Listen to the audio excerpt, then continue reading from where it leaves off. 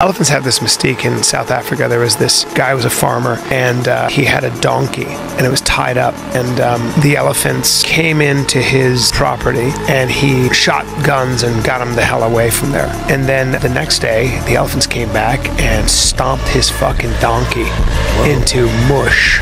Whoa. Just stomped it. The donkey was on a rope, and they were like, really?